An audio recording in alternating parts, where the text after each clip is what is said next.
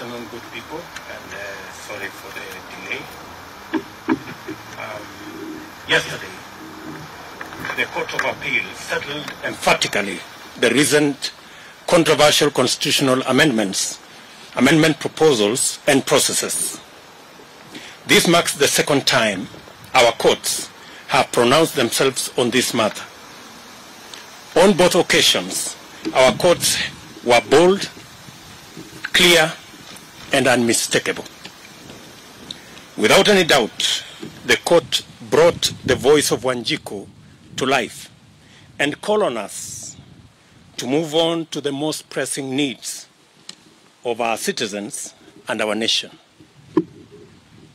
The court decision reaffirms that Kenya is a country governed by the rule of law, not the rule of men, where the Constitution and the sovereignty of the people are supreme and not the political elite. However, no one has lost and no one has won. It is a win-win for both the people and the Constitution. The people have won, the Constitution has won, and the rule of law has prevailed. I laud the courage of the judges who have bravely defended the Constitution. God bless them. This is therefore a moment of reflection and appreciation. We thank the Almighty God for giving us this unique day to celebrate our progress as a people and as a nation. We celebrate our institutions which have come of age, foremost the judiciary. Our Constitution continues to reveal itself anew, day after day, and the living expression of the sovereign will of Kenyans. We rejoice in the timeless spirit of freedom that remains alive in our land. We delight, most thankfully, in the vigilance and the civic engagement that pervades our country, and the commitment by Kenyans of all walks of life to rise and defend their liberty. We may now live our lives and build our nation with the confidence that the brave patriots of our judiciary stand ready, capable, and courageous to secure the promise of our national anthem that justice be our shield and defender.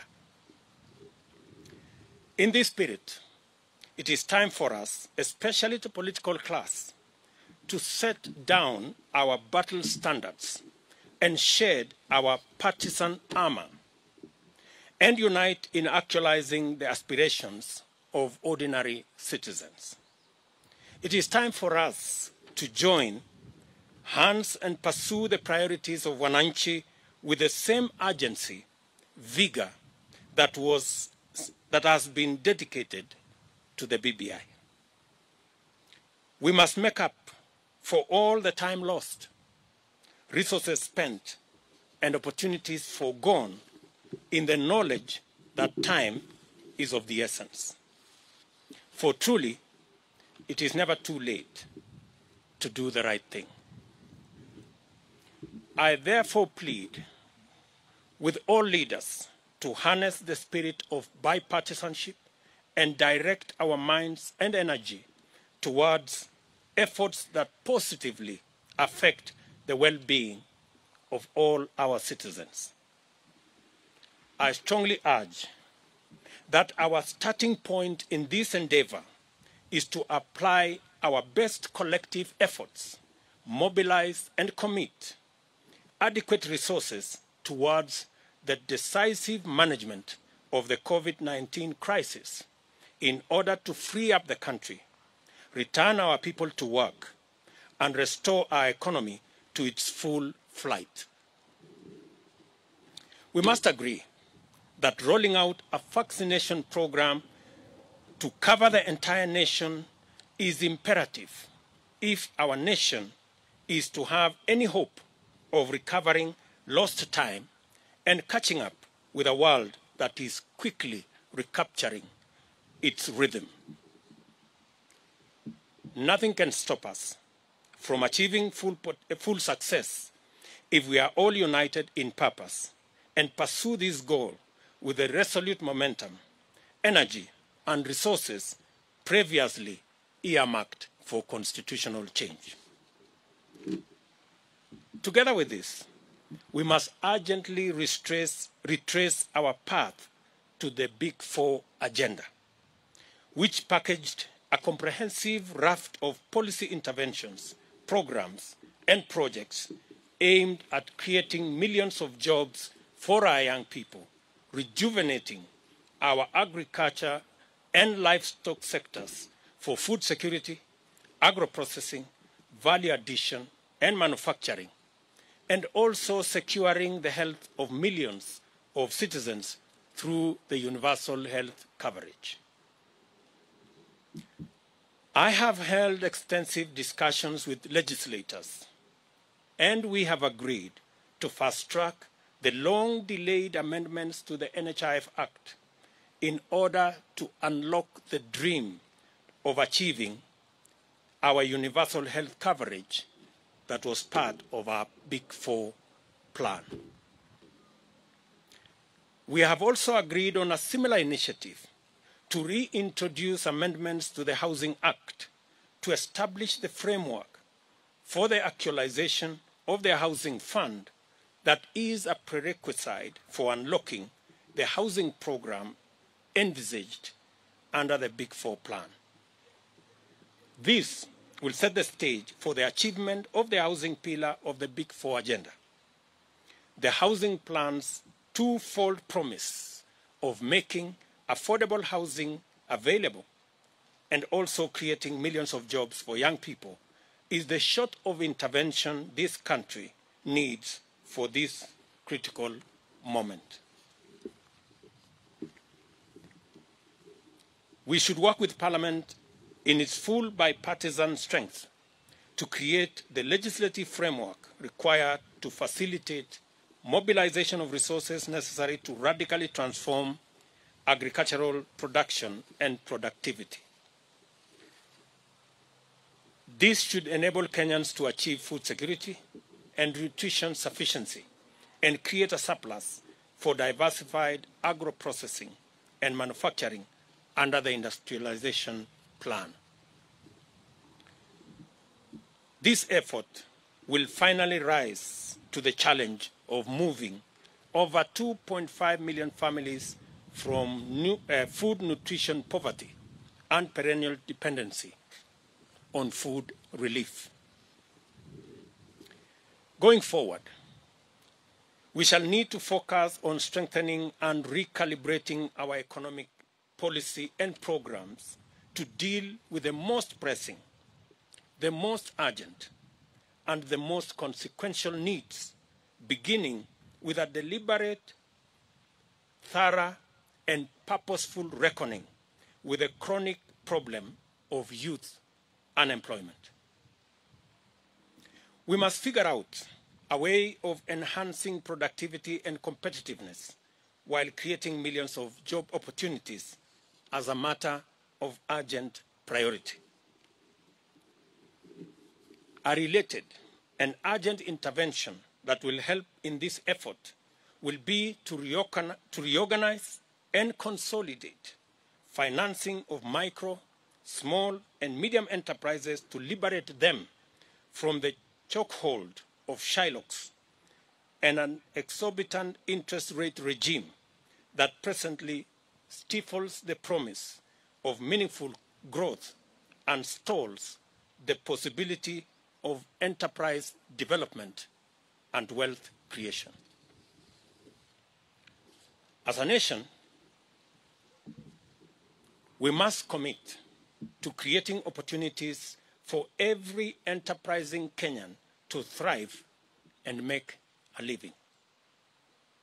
Furthermore, we must strongly commit to collective effort to fashion a new future for Kenya based on a new socio-economic and political paradigm. It is time for us to imagine together a new society that gives priority to the greatest number of its citizens. This new society must choose the welfare of the people over that of leaders. It must prefer the realization of empowerment of the masses to the naked pursuit of power sharing among the political elite. And we must pursue the creation of millions of jobs, not the mere sharing of political positions. The nation we envision is focused on success through enterprise, not largesse from patronage, and is committed to fundamental and inclusive economic transformation, not opportunistic coalitions to rig the system against the people. We cannot and must not, in all honesty, embark on a discourse about the future of our nation without the largest owners of that future: the youth, the young people, are and by far the demographic most affected by the grave state of affairs in our country. The overwhelming majority of young people suffer the brunt of joblessness. Many have been driven to depression. Many have become victims of drug abuse syndicates. And the vast majority are hostages of burdensome debts. Today, I call on each and every young person in our country to step forward, to stand up to be counted, to summon their energy, talent, knowledge, and expertise to imagine, fashion, and create a new Kenya. I urge the young people of our nation to refuse to be sidelined, to resist to be marginalized, but to assume their rightful place at the center of national discourse. Your place at the center of the national discourse is your right. Do not wait to be invited. Your future and that of our nation is anchored and premised on your readiness to assume your rightful position. Now, henceforth, we must build an alliance of all Kenyans, with our young people at the core, so that we can tap into our creativity, our talent, and our energy to fashion a new Kenya where success is not based on who you know, but how hard you work. A Kenya where nobody is left behind. As leaders, we must consolidate the beauty of our dreams by believing in the promise of our young people. We must deliberately, purposefully, and meaningfully turn to and keep our focus on listening to the youth and ceding ever greater space for them to express themselves and actualize their aspirations. The issues affecting our young people must be our most important priorities, and they must be at the core of all future-oriented policies and actions. United as brothers and sisters in this great task, with the Almighty God going ahead of us, let us build this, our nation, together. Thank you very much.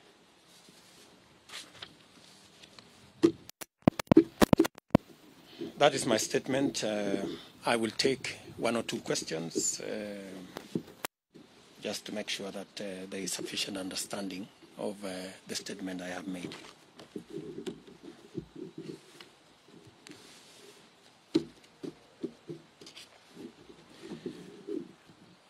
Do we have any questions, or the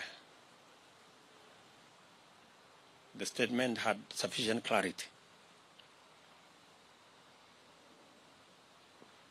Thank you very much, good people. Have a good weekend. Asanteni sana.